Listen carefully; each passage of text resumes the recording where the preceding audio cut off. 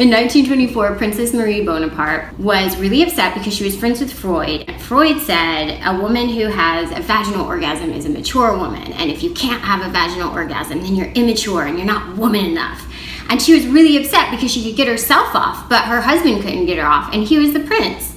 And she was really, really frustrated. And she went up to her girlfriends and she was like, "Hey girl, do you have the same issue? Do you come from sex? Because I come totally all good, all on my own, but when he does me, it doesn't last long enough and it's not touching the clit." So her girlfriends were like, "Girl, I can't come either." She decided she would do this research project, but she had to use a pen name because after all, she was Napoleon's great-grandniece. So she gathered up 234 women and she asked them all how they came, if they orgasmed easily from sex alone, if they could get themselves off, and then she measured the distance between their clitorises and their vaginal opening, and she called it the rule of thumb. So basically the short distance was the distance from the first knuckle of your thumb to the tip of your thumb. That's usually about an inch, and they were called paraclitorines. I just call them paraclits. Like a parachute, but a paraclit.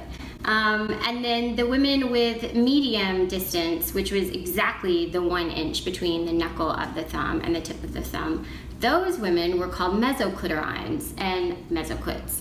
And the women with farther distance between their clitoris and their vaginas, those were called teleclits.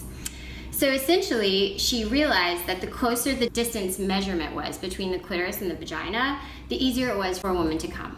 So she hypothesized that perhaps if she could move her clitoris closer to her vagina, that she could maybe finally achieve the ultimate orgasm and be this mature woman that Freud had told everybody you had to be if you wanted to be a real woman. I mean, can you imagine if we told men today that to be a real man, you had to have a mature G-spot orgasm and have a finger in your ass?